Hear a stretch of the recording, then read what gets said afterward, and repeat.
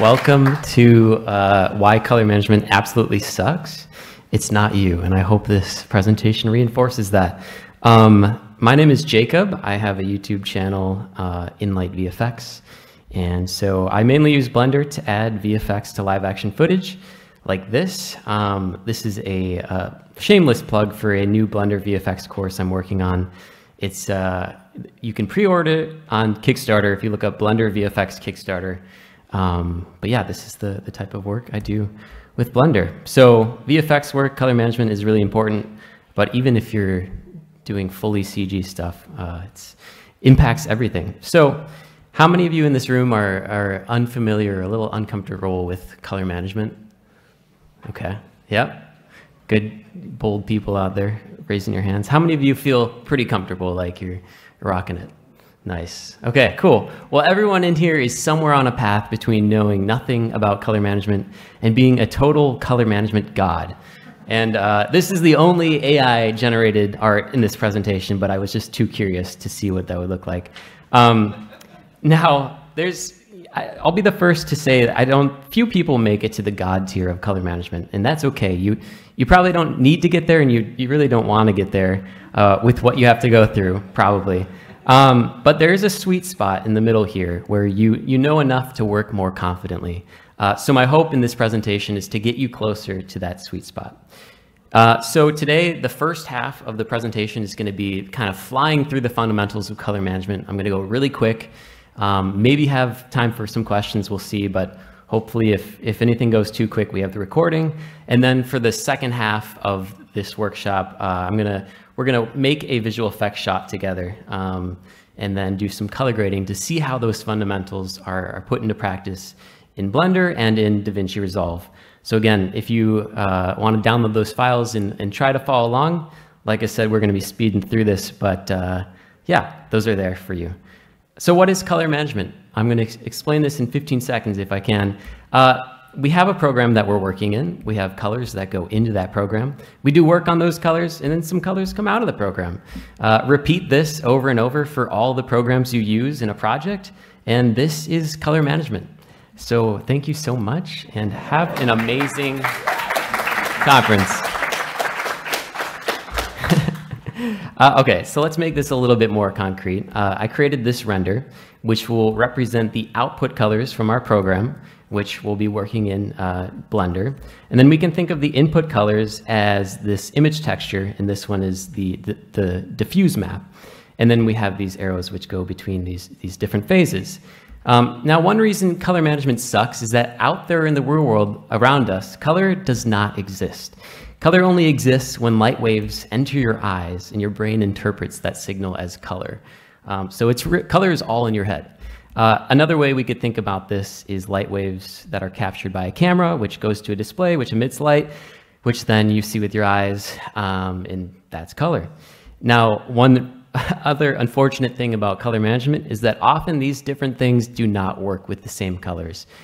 So the colors I see with my eyes will be slightly different than the colors you see with your eyes, then this camera, this display, that display. So we need some way to define the colors that each of these things are working with so that they can all work together harmoniously. And so we use a color space, which in the most basic definition defines the colors that something works with. So as we go through the presentation, we're going to update this graphic to be more accurate. So instead of just saying colors, let's call each of these things a color space. And I've named these randomly A, B, and C. But you can notice they're all different from one another, which is another reason color management is kind of sucky, but there's a really good reason for that. And to understand why this is the case, let's talk more about what a color space is. So a color space has three components: a gamut, a transfer function, and a white point. We're just going to talk about gamut and transfer function for today.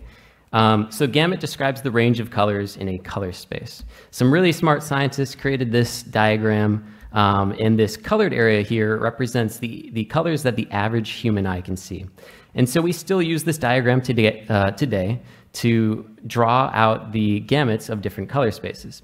So we can see this triangle for color space A, and the colors within the triangle represent the colors that can be in color space A.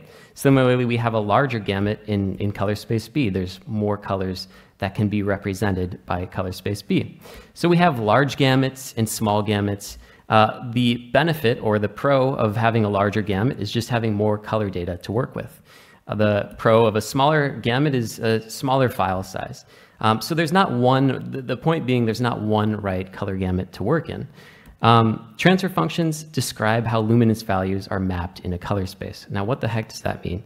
Well, let's look at this graph. On the x-axis, let's think about the power of a light. And on the y-axis, let's measure the luminance output of that light with this light meter. This is a tool you might see used on like a film set to measure the output of lights. So let's say we turn on one light bulb and our light meter measures this much output from the light. So we have this point here.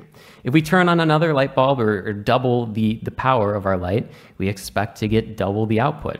And so this sort of intuitive relationship just keeps going every light bulb we turn on. And so if we connect these points, we get a line. And so this sort of, again, intuitive relationship between input and output values is called a linear transfer function.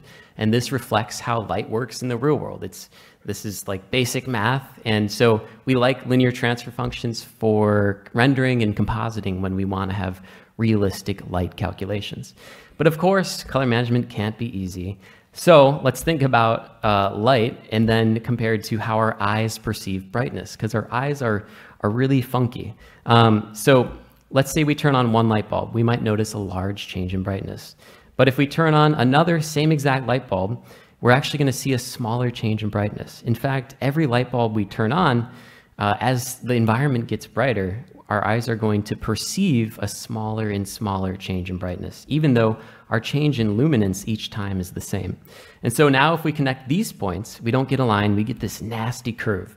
So I like to think of our eyes as throwing like a curveball in color management. And so this is called a nonlinear transfer function. And to summarize how our eyes work, our eyes are more sensitive to changes in brightness in dark environments than in light environments. And we know this intuitively. If I turn on this light at night, we see a large change in brightness. But if I turn on the same light during the daytime, we notice very little change in brightness, even though technically the change in the amount of light or the change in luminance is the same. Our eyes just have a really unique and really cool way of kind of processing brightness. So we have linear and nonlinear transfer functions. There's a lot of different types of nonlinear transfer functions. The benefit of linear transfer functions is that they give us realistic light calculations. So again, we like them for rendering and compositing. The pro of nonlinear transfer functions is that they mimic how our eyes perceive brightness. So we like to use them when storing or displaying image data so that it's more optimized to look good for our eyes. And so we have large, small gamuts, linear, nonlinear transfer functions, and we can mix and match these to create many different types of color spaces. And here are just 4 hypothetical ones. So each of these has their own advantages and disadvantages. And so that's why in this graphic here, we have different color spaces at different steps, because depending on the files or the program that we're working on, we might want to have some of those different characteristics for the color spaces.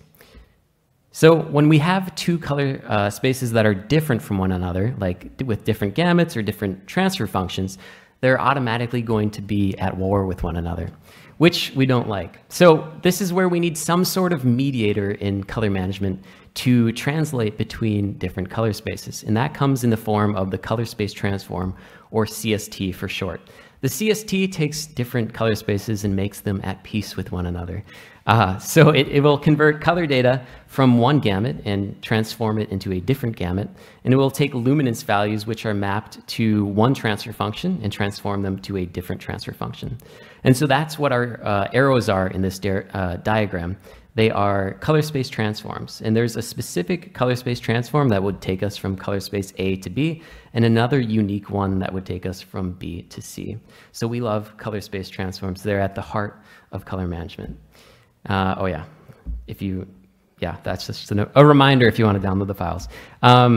So let's update this graphic. Instead of just saying color space, each of these should have a specific name of the color space and a gamut and a specific transfer function. So these question marks are all the things we have to kind of figure out when we're figuring out a color managed workflow. The color space of our input, working, and output. And then we want to know how our program that we're working in handles color space transforms in and out of it. So let's start with the input color space. Now, so far I've showed this image texture, and this is the diffuse map of our image texture for the TV. But we also have normal, roughness, and metallic maps.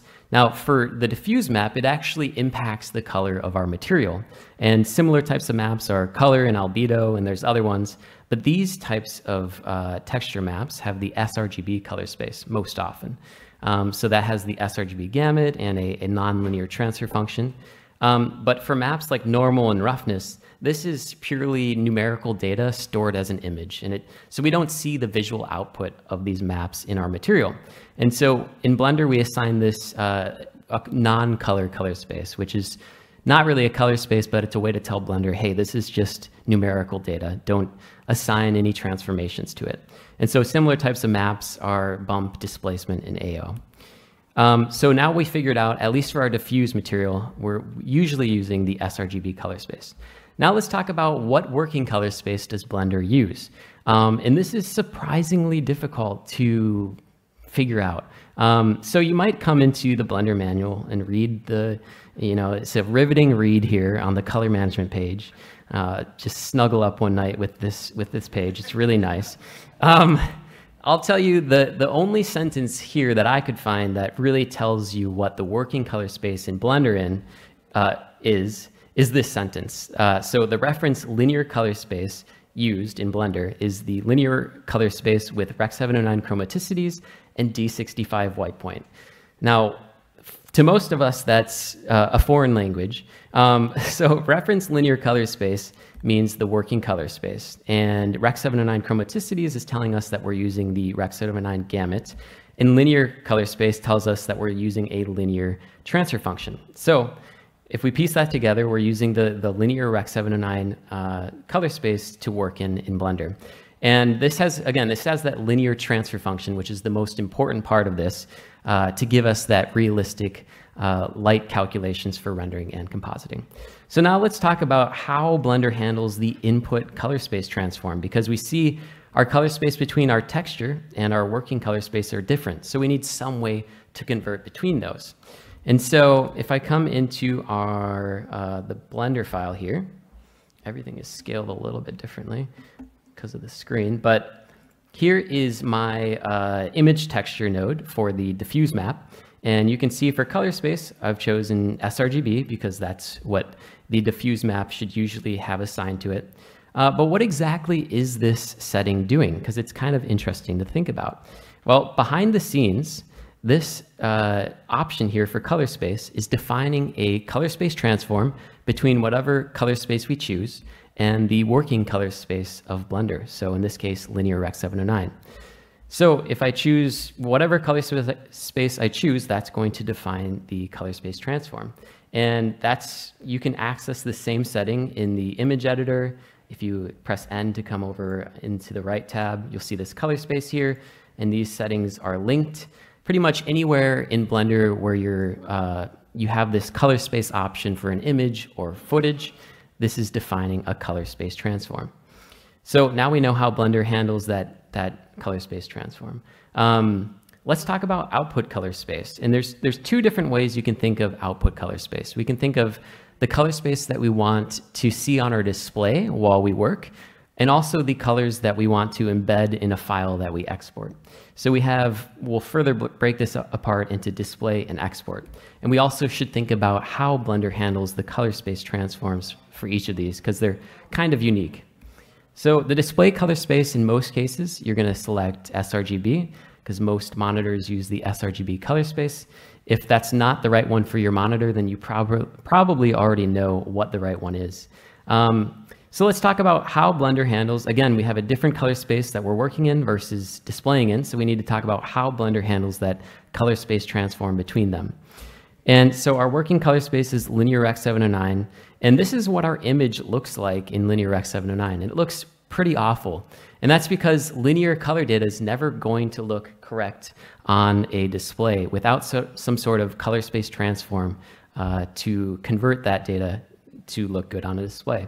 So we come into Blender. In the Render Properties tab here, all the way at the bottom, we have the Color Management dropdown. And I want to focus on these first two options, Display Device and View Transform, because these two options define certain things about this color space transform here. So this display device tells us what color space we're going to be converting into. So if we choose sRGB, our output will be in sRGB. View Transform defines the method that we're using to convert the color data from one color space to the other. So there's one method called standard, and this might be a confusing concept to understand. So think about it this way. Say we have a long line and we want to make it a shorter line of this length. So we want to go from long to short. One method to do this, we could call it the chop method. So we could just chop off the extra length of the line, and the line looks like that. But we could also use something called like the squish method, and we could squish that line down to be that new length. And both of these are valid ways to, shrink the line down, but they have very different results. So similarly, View Transform is just defining different ways to get from one color space to another. So standard is an option in Blender, and it usually doesn't look very good because it doesn't handle high dynamic range images very well. It'll clip your highlights.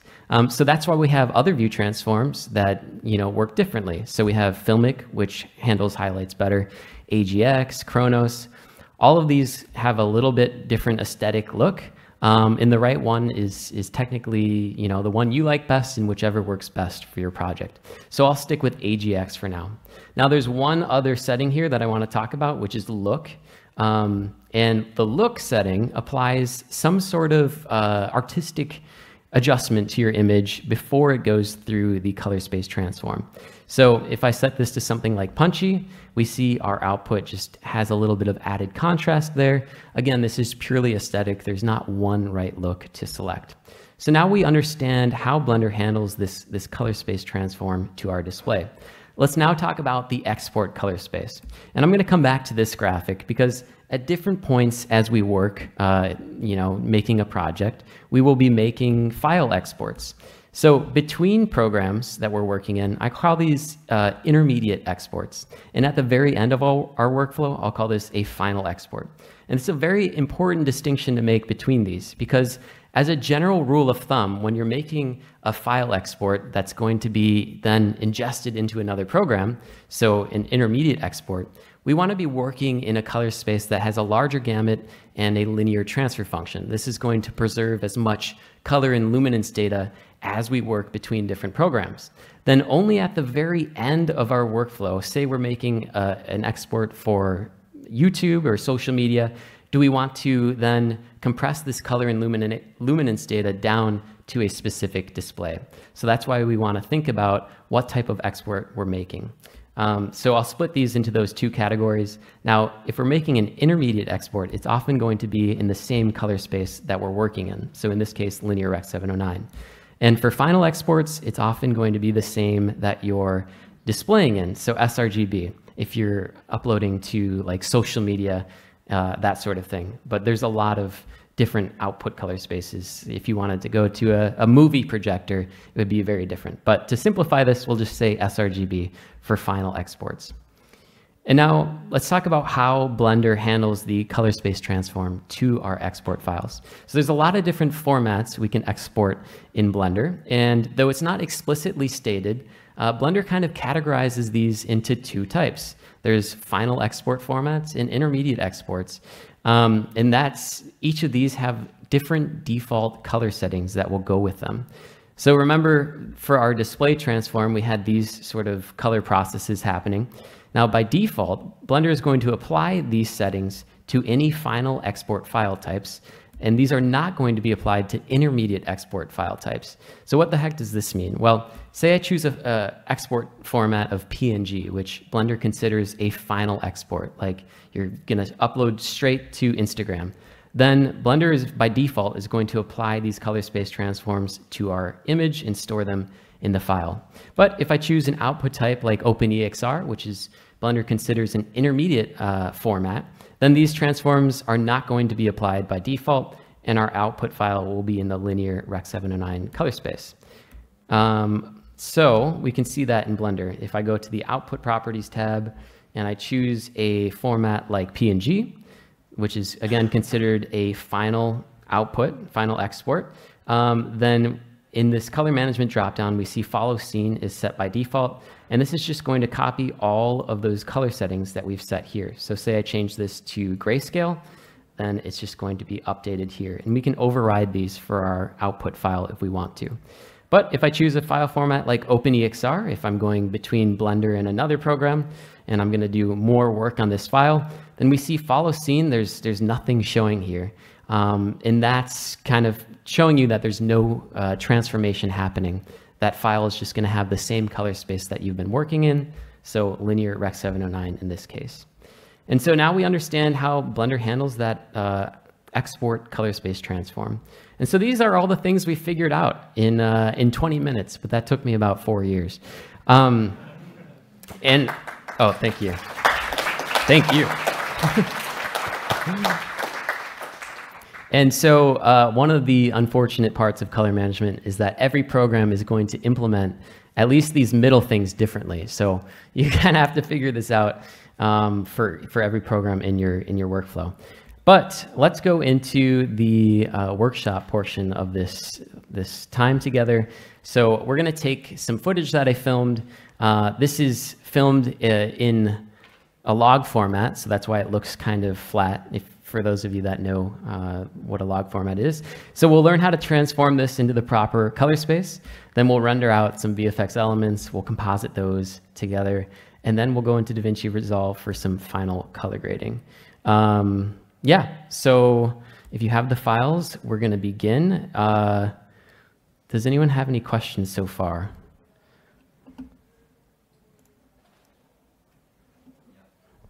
Okay, yeah. Mm-hmm.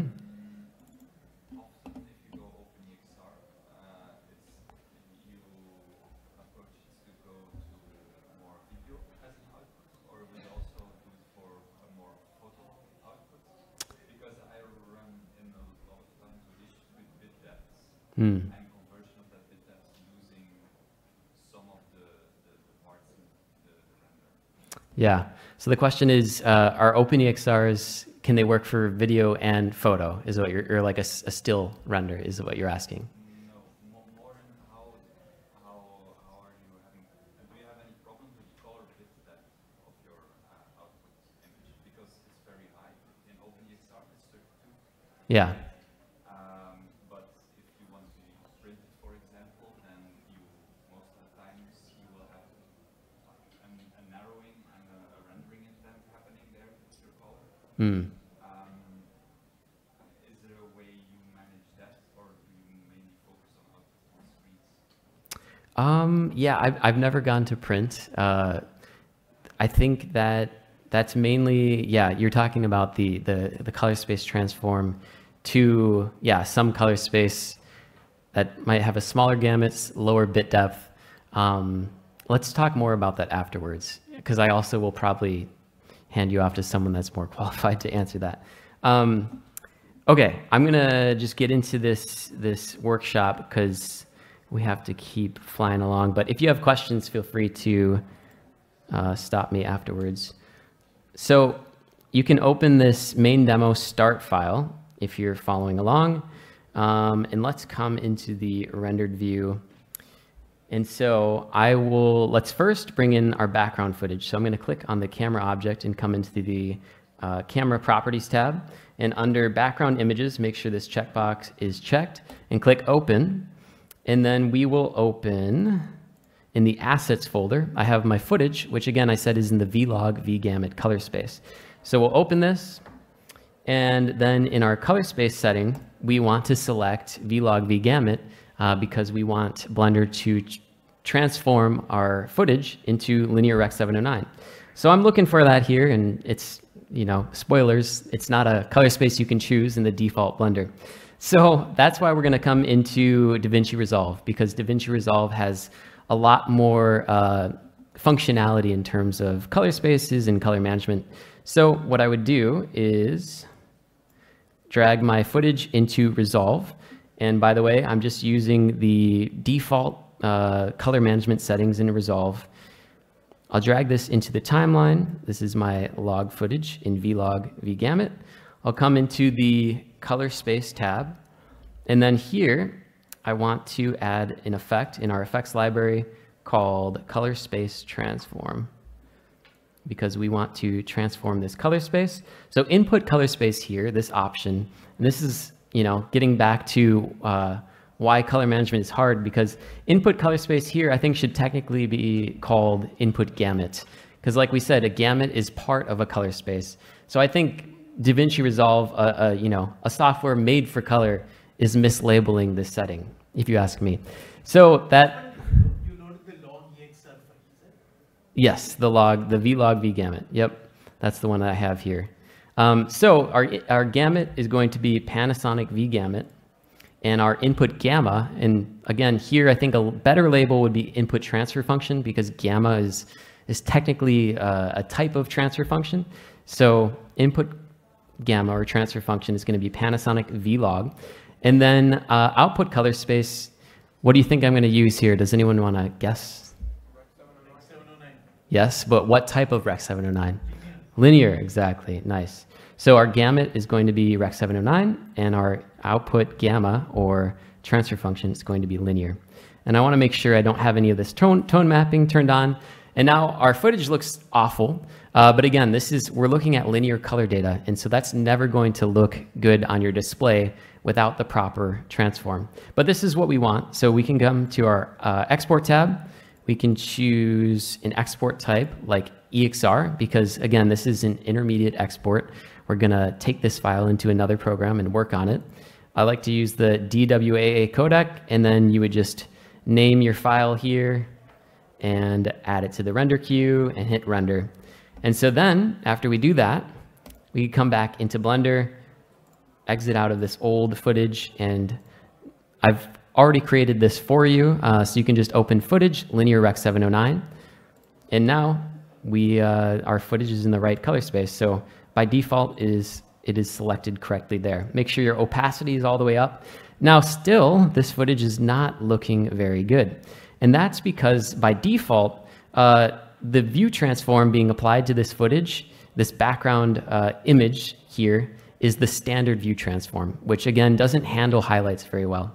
So that's where we want to click this view as render box, and that is going to use whatever view transform we have selected here. So you'll see if I change this to standard and I go back to our footage settings, if I check and uncheck this, it doesn't change because that's the default.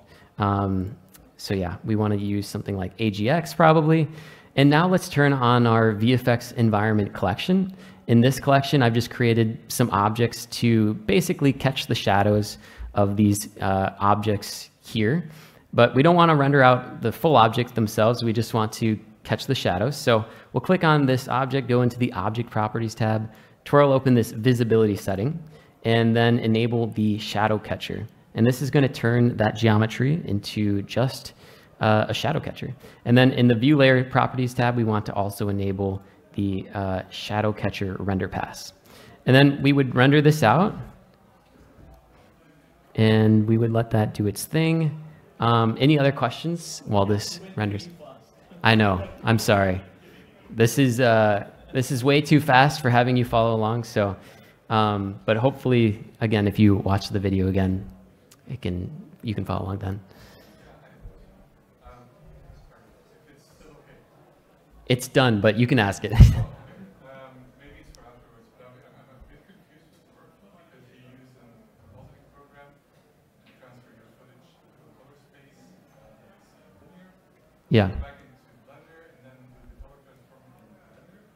I'm just thinking the way I usually work is just to render with an alpha channel in linear and do the color space transform in the compositing software. So I'm curious why the roundabout, why the flip. So we just used Resolve at the beginning because Blender didn't have the right color space to transform, transform for our footage. So we used Resolve to transform it into linear Rec 709, which is Blender's default color space. And then when we load that into Blender, we have to choose linear Rec 709. Technically, there's no color space transform happening at that point.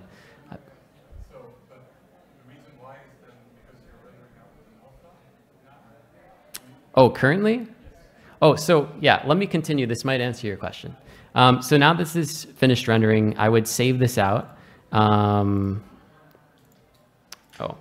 let's click on our main. Oh, it's still rendering. Okay, well, let me cancel that. Okay, now I can save it. So I'd save as, and again, this is an intermediate export. So I'd choose something like OpenEXR. Actually, in this case, I'll choose OpenEXR multi-layer because we have multiple render layers happening. And I would choose I would just name this and save it out. I've already done this for you. It's called the Render TV VFX Layers. And then let's come into compositing. How am I doing on time? Okay, we're doing pretty good. We'll come into the compositing tab here. Make sure the backdrop is enabled. Let's delete this node. And by the way, you can hit V to zoom out of this backdrop, hold Option, and then middle click to pan this around. Or if you select the viewer, you can pan this around that way. And then Option and V will zoom this in. Kind of clunky, but it works. So let's input our background footage first, which is already loaded into Blender. So we'll just click on Footage, Linear Rec 709. And again, we see that same color space setting here on this node that is defining a color space transform.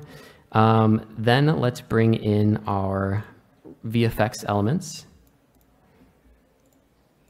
So that's going to be our render VFX layers. We will click on the main render layer, and now we see all our different render passes. And if I hit Control Shift and I click on these, I can see what those are. So we have our main elements in that shadow catcher. And then again, our color space here, since we exported an EXR, this is the correct color space to choose because yeah, that's by default going to be the color data saved out from Blender is Linear Rec 709 for an EXR file. So the compositing here is pretty simple. We'll add a mixed color node, and we're just going to composite in our shadows first. So we'll choose the multiply blending mode. And I hate doing things without explaining why I'm doing them, but there's not enough time to explain why I'm doing everything. Our background footage needs to be scaled actually, because I rendered our VFX elements at 8 in HD and our background footage is in 4K. So I'll add a little scale node there. And then to add our other VFX elements on top, I'll use an alpha over node, make sure this is plugged into the bottom, and then whatever you want to go on top will go in that top node. And that's the basic composite there. Pretty straightforward. And you know, you could finesse this, and I would maybe take down the saturation on these shadows a little bit. But yeah, that's the composite. So if I were to save this out now from Blender, since I'm done with compositing, there's many ways to do this, but you could click View Render. And if I look at the viewer node, this is going to show me only the stuff plugged into this node.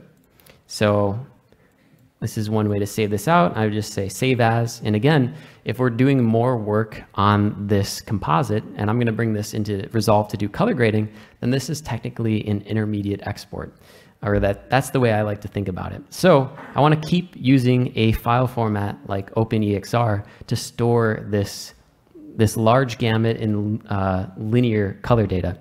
And so I've already saved this out. It's called Render TV VFX Comp. It's that one there. So coming into Resolve, what I would do now, if we're doing some color grading, I'll bring in this render, and I'll also bring in this render that I made of the TV in that studio environment that I showed earlier in the presentation. And I'll just drag these into the timeline. And I'll go into the color tab. Now, again, this looks really bad because we're looking at linear color data. So I need some sort of color space transform to my display. So now in this case, what am I'll quiz you guys. What am I going to choose for my input gamut and transfer function now? Exactly. Yep, so it's going to be linear Rec 709. So our gamut is Rec 709, and our gamma, or transfer function, as I think it should be labeled, is linear. And then output color space can be something like sRGB. And we can choose sRGB for the transfer function, or we could choose gamma 2.2. Make sure this apply forward OOTF is checked. And then by default, you might see something like this if the tone mapping is set to none. And we see our highlights are being clipped. And this is a very similar, scenario to if we're working in Blender with that standard view transform. We're using a transform that doesn't really account for our bright areas of our composite. So we need something in Resolve to kind of map those highlights.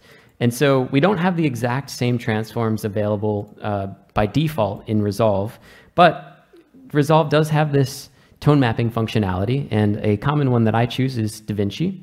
And if I use custom max output and take this all the way up, that helps compress our luminance values into a range that works on our display. And so, yeah, you could leave it there, but of course that would be pointless. We're here to do some color grading. So what I'll do, there's actually a color space that works better to color grade in. Like, remember I said different color spaces have their own advantages and disadvantages. And so a really good color space to grade in, if I hit Shift S, I can add a node before the one that I've selected, and I'll just copy and paste my color space transform to the beginning. What I'm gonna do is I'm gonna come into a color space called DaVinci Wide Gamut Intermediate, and I'm going to turn off the tone mapping. And so this first one, we'll just label this CST in. And I'm using DaVinci Wide Gamut Intermediate because this is a better color space for color grading in. And then at the end here, instead of Rec 709 linear, I'm gonna change this to DaVinci Wide Gamut and Intermediate, and I'll keep these settings. So essentially we're taking our color data from linear Rec 709 into DaVinci Wide Gamut. That's the color data we get to use in the middle here for color grading. And then at the very end, we have the color space transform out to our display, sRGB. So then I can just go in here, maybe I'll add some exposure. I like to add nodes for every adjustment. You can add them all on the same node or separate nodes. Maybe I'll add some saturation, and then maybe some contrast. Okay. And then at the end, we can do a little bit of a glow. But we're doing all of these things in that DaVinci Wide Gamut color space before we go to this transform. That's kind of the important part of this. And so I've already actually done a better color grade, which I'm just going to copy here. I'll cheat a little bit. And so that's our final grade there. And you can hit, if you select some nodes, let's see, with Shift, or actually that's Command or Control, and then you hit Command or Control D, you can turn them on and off to kind of see what your color grade is doing. And so now we're at the end of our color workflow. And so now we're ready to make a final export. And so we would come into the export, render export tab, whatever this is called. And now we would choose a final output format, something like MP4, PNG, and we would be saving these colors as we're seeing them here, or potentially in a different color space. If you're going to display this in a movie theater, there'd be specific ones that you can work with. But the nice part of having our files so far working in a color space with a large gamut and linear transfer function is that we've preserved all that data.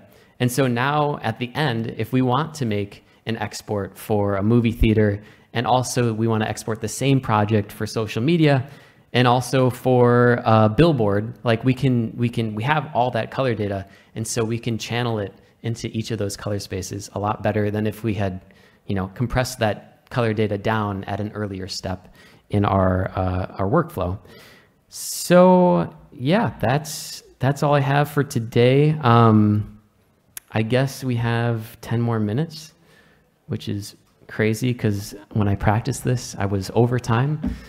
So I must have flown really fast, which I'm sorry about, but hopefully, yeah, let's just take some more questions, and you're also welcome to walk up to me afterwards.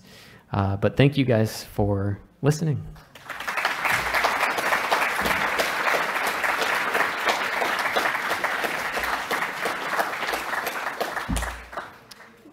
Any? When you were in Resolve, you were getting the settings tab on the side. How are you getting that in the color panel? In the, oh, here. So if you, In ours, the setting tab comes grayed out. it comes later. Grayed out. I can't separate it out. Oh, grayed out. Okay, so you can go to the settings tab. I'm not able to do that. Oh, you're not able. Well, are you, does your node have an effect applied to it? No. Okay, because the settings, these settings are only for, What have you put on it? yeah, so these settings are for the effects that are applied in this effects library. Color space.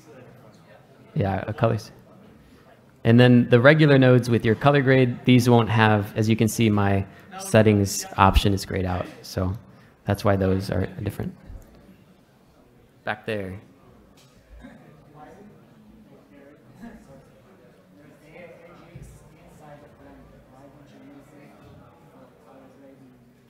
Yeah. So the question is, why don't I use you said, why don't I use AGX for color grading? Inside of Blender. So yeah, there is, so I like to do color grading in DaVinci Resolve. And so when we're going between Blender and Resolve, you want to export in a format like EXR, and inherently that's not going to be able to have that AGX transform applied to that file. So AGX is doing something called tone mapping, more technically speaking. And so that's kind of what we're recreating here in Resolve with this tone mapping functionality. There is a way to more closely bring AGX into Resolve with some DCTL stuff. So Gleb Alexandrov, if I'm saying his name right, Creative Shrimp, he has a really good free course about Blender to Resolve, and he goes over how to get AGX recreated in Resolve. But long story short, I just like doing color grading in Resolve. So you will never export from Blender anyway without going to Resolve? I mean, you could totally, you don't have to use Resolve, right? Yeah, if I'm gonna do any sort of serious color grading, I like to do that personally in Resolve. So yeah, I would be exporting an EXR sort of format. Yeah. Yep. Just one follow-up question again. I'm just curious about the fact that you made a copy of your digital negative in Resolve first in order to composite it in Blender, right? So I'm confused by that because in like an actual movie VFX pipeline, logistically, overhead-wise, that would be ridiculous. And ideally, you want to composite with your digital negative. You want to be able to composite with your digital negative. So, and correct me if I'm wrong, it's just how I'm interpreting it right now. It feels like you made a copy of your digital negative just to be able to composite in Blender. Is that correct understanding? It just feels like, imagine you have So you're saying, terabytes of shots and you need like a linear OpenEXR version of each one of these shots right? to be able to composite them in Blender. Yeah. Imagining your output is not raw, but it's just ProRes, which is very often the solution. Convert all of ProRes, and you're shooting ProRes to conserve this space. You have to convert them to a linear space. Yeah, you're doubling. You're saying if you're doing that first step, then you're adding a lot of extra files. My question is, why not just composite in compositing software that you can deal with, like 7 or 9 color space transform? Yeah, I mean, you totally could. Yeah, that's a limitation of like the default color configuration in Blender. But I've totally yeah, if I use Nuke, I will oftentimes skip that first step of doing the color transform in Resolve and just bring in the file from the camera file into Nuke and click on the vlog transform. So you're right, it does add an extra step and extra file size. If you're working on a large project, it could be impractical. Yeah, good question. In the back?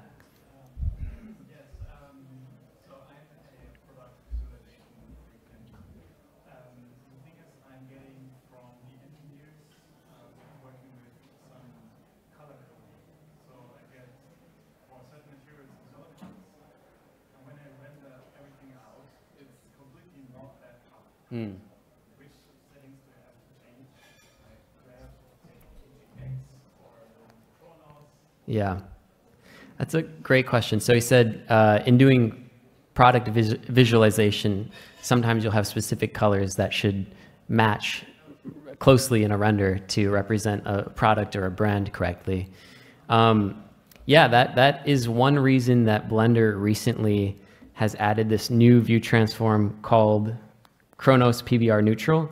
I haven't tested it much, but as far as I know, this is to help preserve those RGB values, those colors that you're choosing in your render, so that they match more closely to your brand values. But yeah, that comes down to the view transform that you're using and just choosing one that would preserve those better. But there's probably better information on that topic. Haven't come into that issue as much in my work. Yep.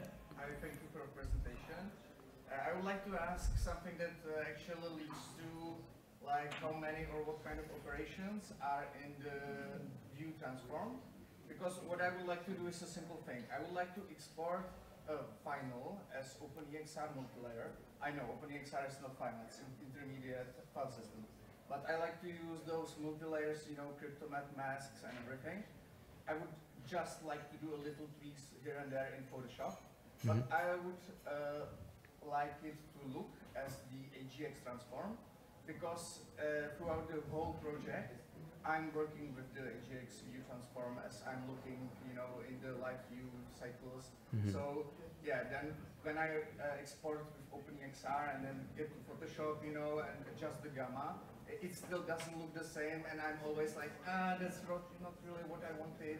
And throughout the whole project, I'm just working with the AGX. So my question is really, like, what kind of all operations I would need to do in Photoshop to get the AGX look, and if it's possible to store it in a cube file or some lookup table or something. I realized that I have to correct for gamma with inverted value. It's like 1/2.2 and not 2.2 and all this stuff. But I'm never able to get it done to the same look. And yeah, I would like to do that very fast, but I'm not able to do it at all actually. So yeah. Do you have any, what can you do that? So the question was, how do you get the AGX view transform working in Photoshop, essentially? I've never tried that. I don't know. Maybe there's a lot you could create and load. I don't know, technically speaking, data-wise, if that would hurt your data. So I'm going to point out Nathan up here. If you see him walking around, you should ask him your color questions as well. He's taught me all I know, so if I said anything wrong, blame him. No, I'm kidding. I did know. Okay, yeah, you're right. But yeah, I don't know, but we can talk afterwards. I've never tried that myself. For those of you that didn't hear, Nathan said short answer, probably a pain in the ass. So Do you run into issues where your monitor has a custom color profile that's not standard sRGB 2.2, and you want to create content for the internet? You face the issue that what you're seeing on your monitor might not match what goes out there. How would you deal with that situation?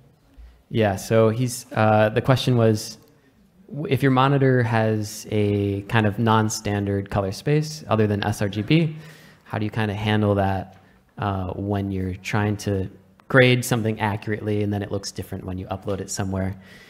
So yeah, I have my MacBook, and this is what I work on, and it's an XDR display, and I honestly still haven't figured that out perfectly. My colors, for those of us that have worked on Apple monitors, I think there's a better way than I'm currently using, but yeah, it depends on the software that you're using. In DaVinci Resolve, I know when I'm exporting with this display, I will usually say I'm making a final export. I will usually select color space tag like Rec 709 and Rec 709A, which is kind of funky. And I once knew why I did this, and now I just know that I do this. But yeah, that's a trickier question. Also ask Nathan. Any other questions? Let's see what the time is. Oh, we're up. Sorry, but we can talk after this. I want to let other people get in here and get set up. So thank you guys. This was fun.